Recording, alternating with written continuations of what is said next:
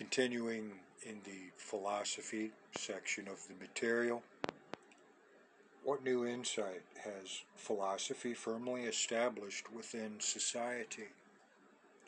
Appeal to humanism and adjustment, the human being and individual adjustment.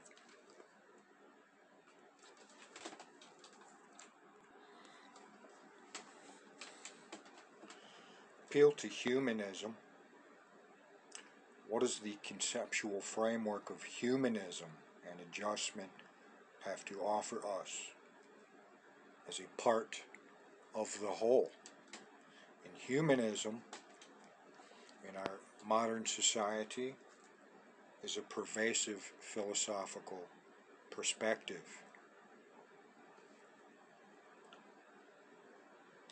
Philosophers of the 1800s turned their attention to various aspects of human experience. The human being became the center of philosophic attention. The appeal to adjustment. In the 1900s, philosophy has taken two major directions. One, tried to build a systematic picture of physical reality based upon scientific development. Two, the other, on an increasing concern about humanity. They are concerned with how we can survive in and adjust to our changing world. World Book Encyclopedia, page 351. In the 18 and 1900s, brought the emphasis of the individual. It was the individual that experienced life, not the species as a whole. The focus had shifted. It was the individual that had to endure trauma and pain, not the species. It was the individual that loved and sang, not the species. Sure, it was the species that created the choir, but without the uniqueness of each individual voice, the whole meant nothing. As such, it was the individual upon whom we centered our attention as we addressed the issues of racism, genderism, sexualism, genocide, capital punishment, assisted suicide, cloning, etc. Our efforts were being focused into what we had been drifting towards for thousands of years. The individual matters most. And in the spiritual context, the soul is the individual. Our attention encompassed more than the physical individual, however. Our attention focused in upon the essence of the individual. Religion seemed to be far ahead of science and philosophy in this regard, and in many ways still is. For thousands of years, religions held to the concept of the essence being non-physical.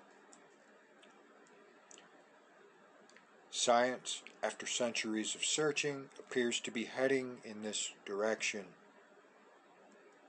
and philosophy seems to be on the verge of accepting this idea, if only as an idea or concept. What does the conceptual framework of humanism and adjustment imply about the universe within which we live? We have no idea what we will find within the far distant locations of space, but we can be fairly sure that we will not find total compatibility and agreement awaiting us. We have no reason to believe the universe will be awaiting us with open arms, acceptance, and utopian existence. If nothing else, we should have learned from religion, science, and philosophy that life runs rampant with change. Life is not an existence of pure pleasure. Life does not and has never exposed humanity to an existence of pure joy, happiness, and leisure. We have had to expend sweat, tears, blood, and life itself to get to a time in history where it appears we are solidifying the importance of the individual.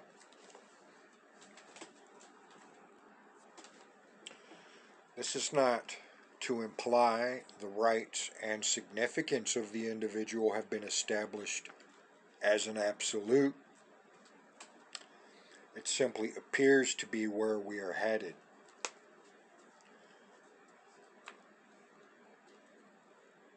If this is where we are headed, history shows us we will be challenged over and over again regarding this perception. We've spilled our blood repeatedly in our refusal to let go of this idea.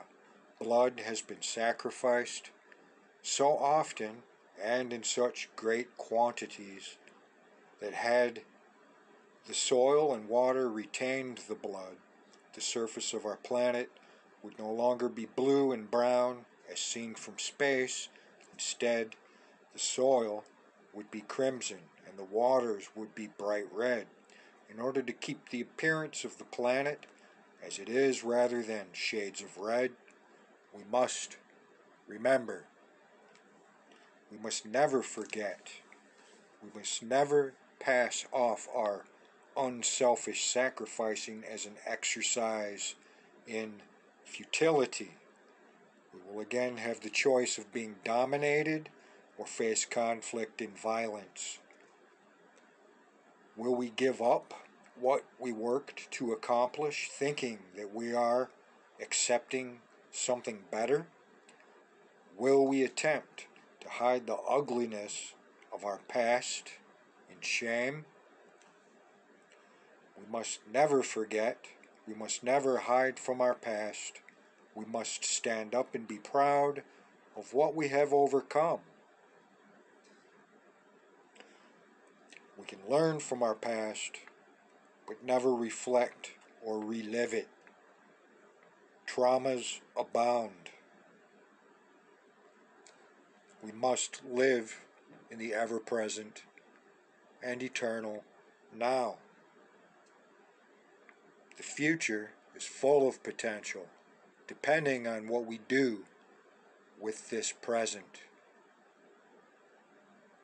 Our past has made us what we are, the good, the bad, and the ugly.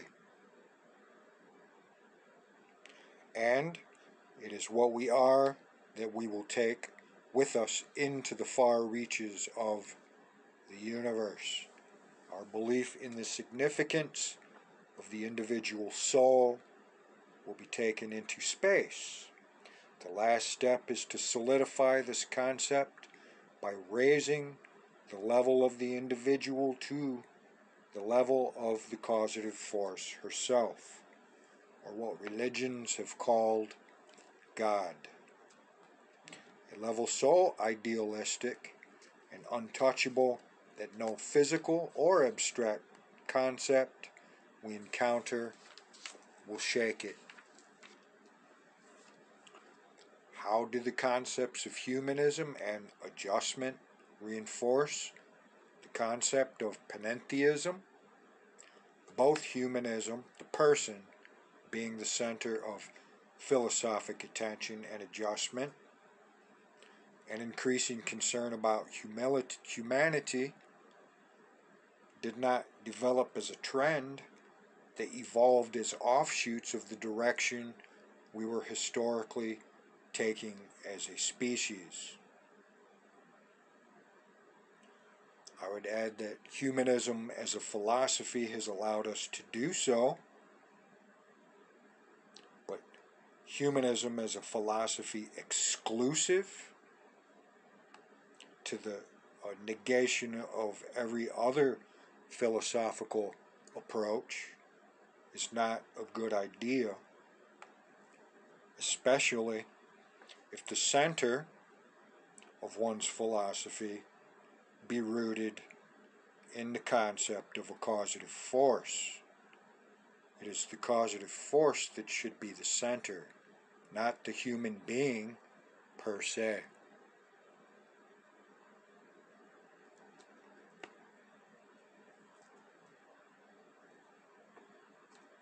Philosophy is built upon reason, and reason is not the primary element individuals within our species use as a base for their behavior. We are a visual creature. We react to what we see. Look out. Watch this. Let's see what happens if it doesn't look right.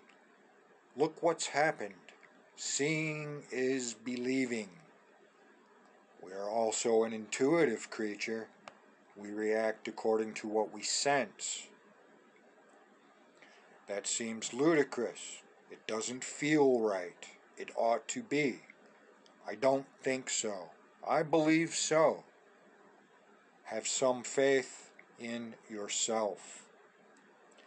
These two areas, seeing and believing, are simply science and religion.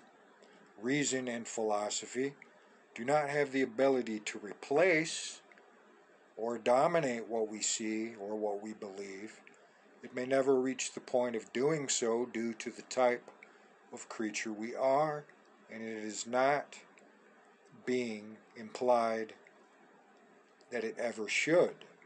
But reason can reinforce the two.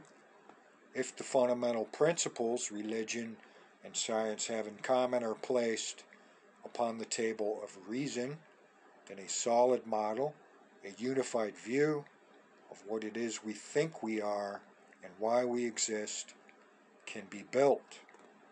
This model could act as a beacon, a directional guide, a reference point, a stabilizing factor, a homing device for us as we travel throughout the far reaches of space. And what is it that religion, science, and philosophy seem to either agree upon or are close to agreeing upon? Religion and science seem to agree we exist, and philosophy seems to agree this is a reasonable idea. Religion and science seem to agree others exist, and philosophy seems to agree this is a reasonable idea. Religion and science are close to agreeing the universe exists, is limited, is less than something beyond it, and philosophy seems to agree this is also a reasonable idea.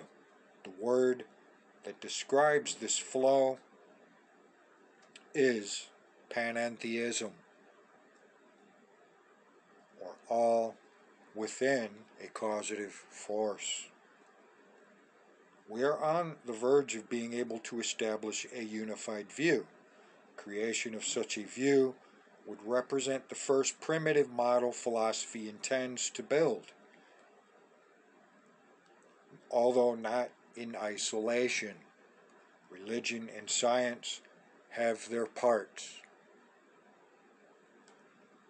and it is this philosophy of humanism and adjustment, although not exclusive, that are continuing the process of pointing us in the direction of the significance of the individual soul as the basic principle of this model.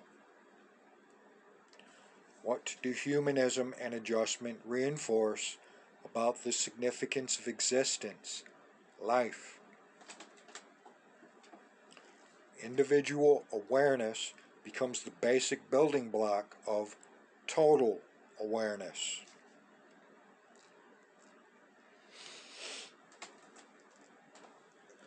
Total awareness may be evolving from an infinite number of points within our universe as well as other universes. We may be only one of many locations for individual pieces of awareness, but nevertheless, we are one such location And to this we can witness and testify too, for it is our experience. With this in mind, we must then examine what it is we have to offer reality, and a greater reality should it exist.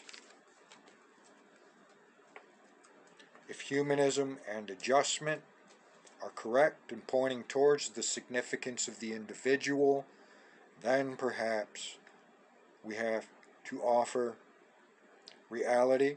Our universe is just such a perception. This may or may not be the case.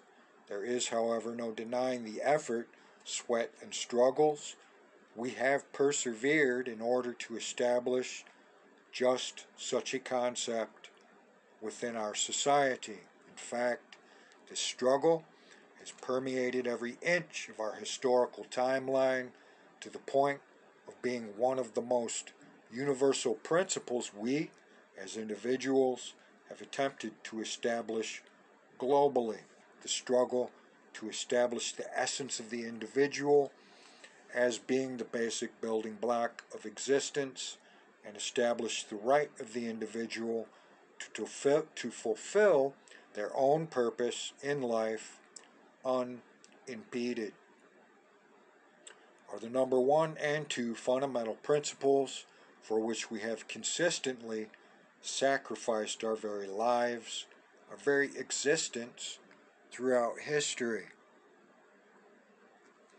It is not our lives, we said, were important, but rather the right to travel and journey through life unimpeded, free of the dominance of others, free to develop as we each individually saw fit to do.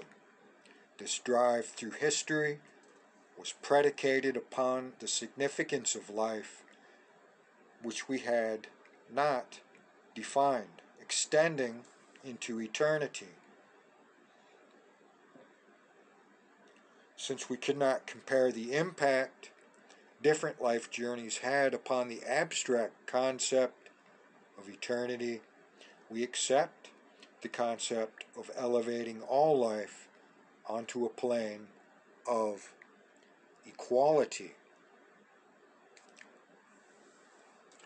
The evolution of the concept of equality is a natural outcome from an understanding of the impact we have upon eternity, should eternity exist. The further our perception of impacting existence reached, the greater our resolve became to establish the value of the individual, and with it, the expectation we had regarding how the individual should be treated. We are now capable of making another leap regarding our potential impact upon eternity. God, the causative force. We are now capable of making the leap of understanding how life could be a form of abstraction interacting relationally with God, or a causative force. How do humanism and adjustment help us understand what life is? Humanism and adjustment focuses on the individual. They imply that the individual is the basic component of life. The individual is the basic component of life, not the hand, foot, arm, leg, heart, or brain. Religion says the soul is the basic component of life. Science says awareness is the basic component of life. And what of philosophy? Philosophy says they are both correct. The philosophy of humanism centers around the individual,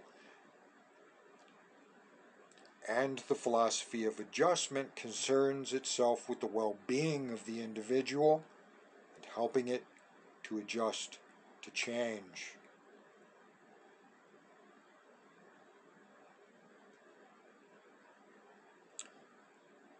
I would add in this, it is possible for those who cleave to solely a humanistic philosophy and approach neglect the realm of the soul.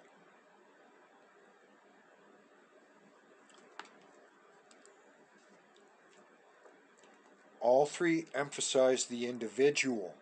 All three, that is science, religions, and philosophy, emphasize the essence of the individual, but these are expressed differently.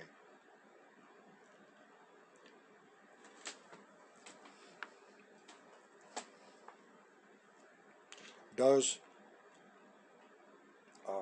humanism as a philosophy seek to replace God?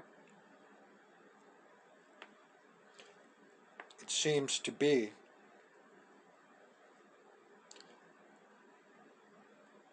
On certain points where philosophy of humanism tends to neglect and reject the religious concept of the soul.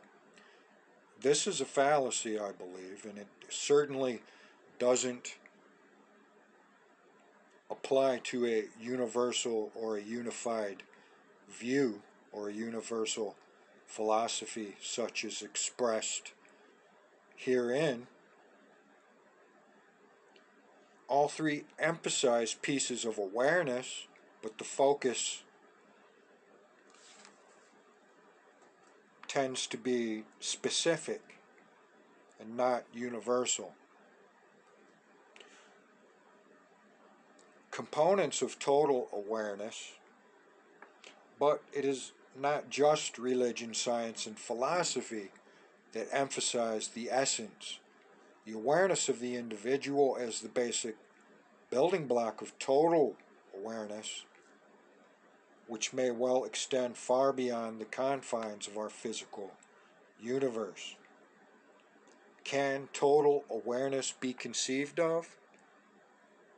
Some would say yes, in the form of a universal consciousness or nirvana or awakening or enlightenment of some sort, cosmic consciousness, a form of total awareness, or a union with the divine as expressed in many traditions.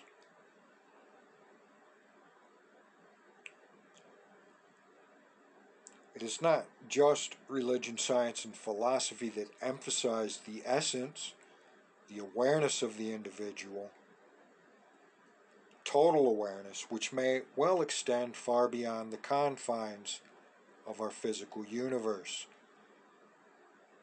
Some enlightened individuals have claimed to travel beyond the confines of what we know as the physical universe into perhaps the invisible spiritual realms. The totality of our historical past from beginning to end has been one struggle after another to establish the right of the individual to be who they are, to travel unimpeded, to be free from domination, intimidation, abuse, and control others attempt to force upon them.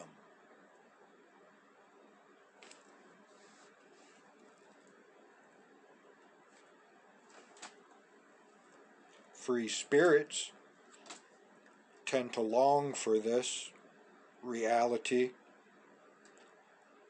in our world, on our earth, but it seems far-fetched, seems almost unreachable considering the time that we're living in. We are not free from intimidation, abuse, domination, and control of others. Religion, science, and philosophy, and human history point towards our obsession with, our tenacity to establish, our willingness to sacrifice our very lives for the rights of the individual, and what do we see as the individual? We see it as life. We see it as an essence. We see it as awareness, consciousness itself. We see it as a part or an emanation of a whole, an image. In short, as a species, we see it as panentheism, or symbiotic panentheism specifically. We may not want to call it that, and we may not be willing to call it that, but that is what it is.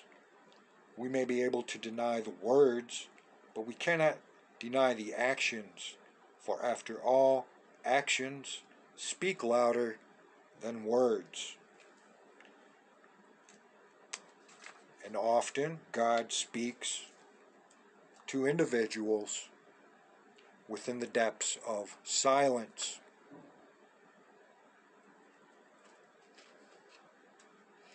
We understand what life is, we just haven't put it into words.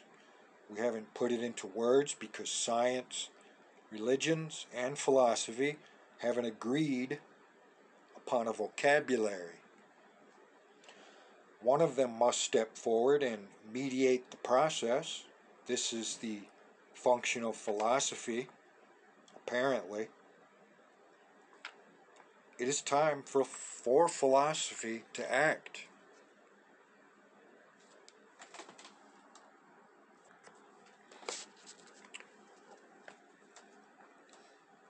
What do humanism and adjustment have to offer us as individuals? We have developed an understanding of the importance of the individual. Perhaps too much, to the neglect of religions. Humanity cannot replace God, nor can science.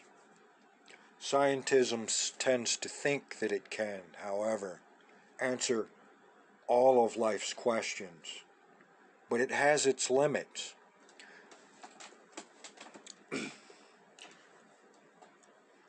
Any model we build must either accept the concept or deny the cause for which our blood has flowed throughout history.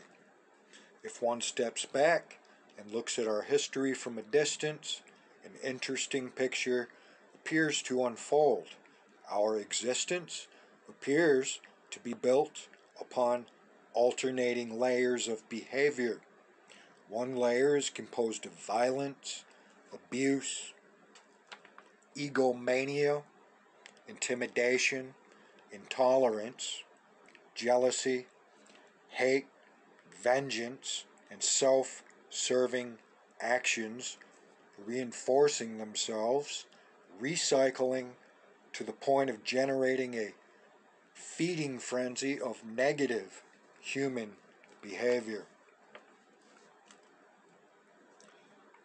The Holy Bible might attribute this to Satan. This behavior accelerates until it culminates with the development of such atrocious human behavior that it becomes unbearable to the mass of individual essences traveling through society. What religion calls spirits. Spirits in the material world. When this occurs, the individual essences, which have been independently journeying and experiencing life, unite to overcome the force emerging as potential threat to the survival of the rights of the individual to travel life independently and unhindered by others. Perhaps more interdependently than independently. in reality.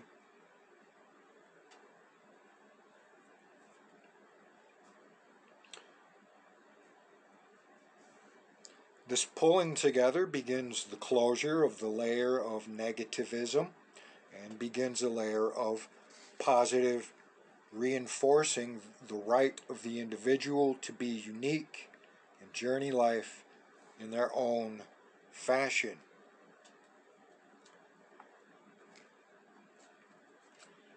These layers appear to build upon each other, but are not totally isolated from each other, although they may appear as such in the physical. The good is filled with the bad as the good continues its progression through time. The bad grows and accelerates until it eventually dominates, at which point it becomes the layer of the bad. The bad, or evil, then continues its progression through time. During this segment of time, the good grows and accelerates until it eventually overcomes the bad. Overcome evil with good. It then becomes the layer of the good, and as the good continues its progression through time, the bad grows and accelerates until it eventually overcomes the good. This is the cycle. At this point, it becomes the layer of the bad, and as the bad continues its progression through time, but it is not the good and the bad that are at the heart of these cycles. It is the individual responsible for individual behavior.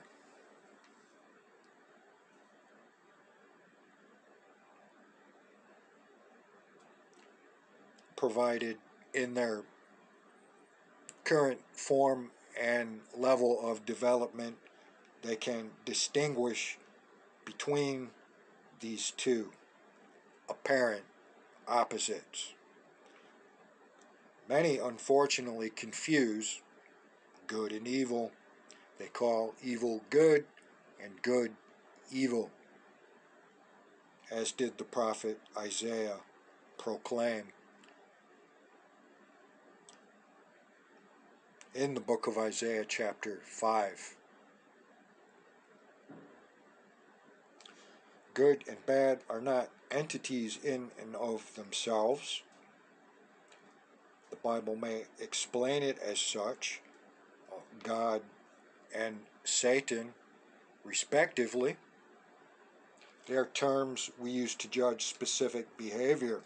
In essence, humanism and adjustment offer us, the individual, the burden of being responsible for our individual actions.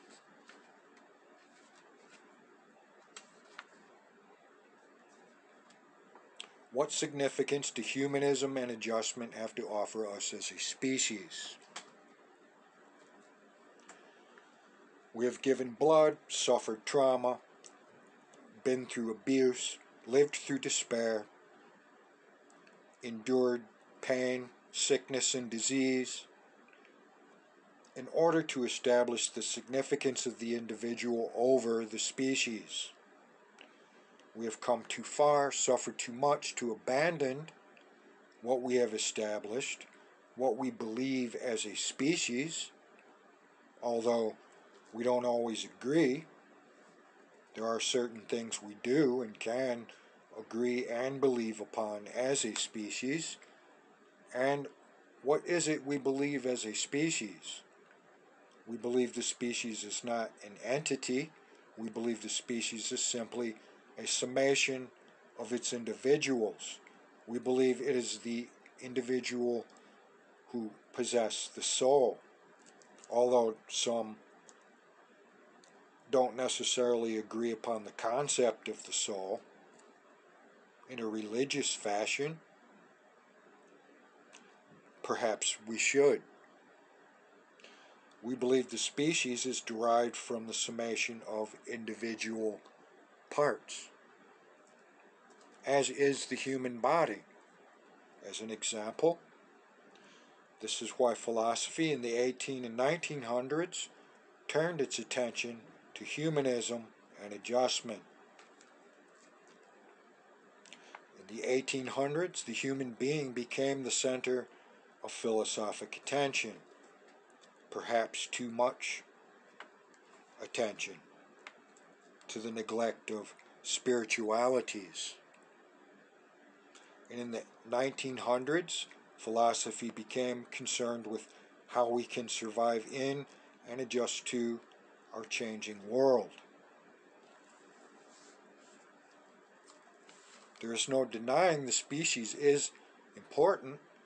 Most of us do not want to see the extinction of our species, but it is because we do not want to see the extinction of our species, or is it because we know once the species is extinct, there will be no humans left? What a nightmarish scenario. Perhaps it is not even the elimination of the last human that concerns us as much as the thought that all of what we have achieved through human suffering and effort will have been endured in vain and for no apparent reason or purpose.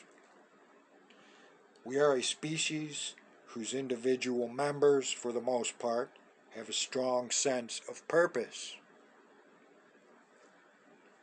But whence and where does this come? We clutch to it, we pray for it, we endure it, we die for it.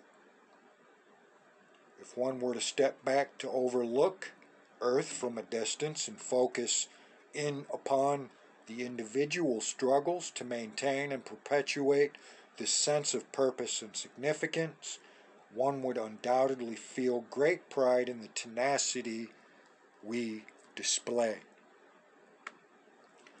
While pride would swell up in one's heart, so would humor and laughter.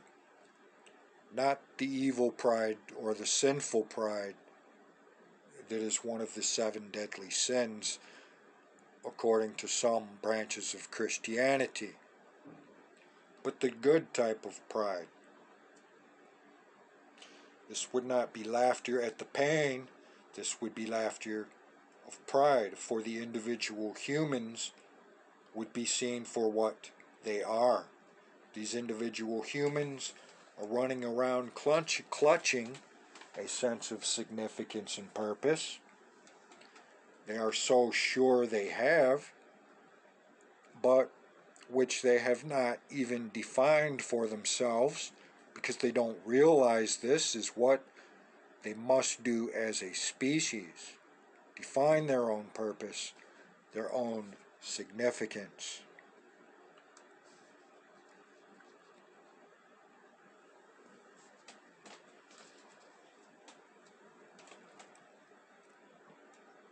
What significance do humanism and adjustment have to offer other life forms in the universe?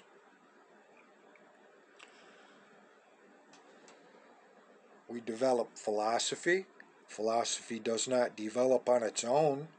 We believe we are discovering truths, but truths are what we develop them to be.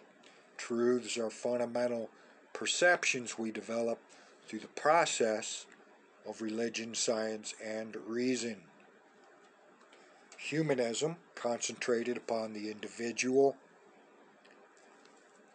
Adjustment concentrated upon finding understanding to help the individual survive and adjust to the changing world. Both orient around the individual. It appears our orientation is leaning towards the individual. This will be very significant to other life forms that may exist in the universe, i.e., the aliens.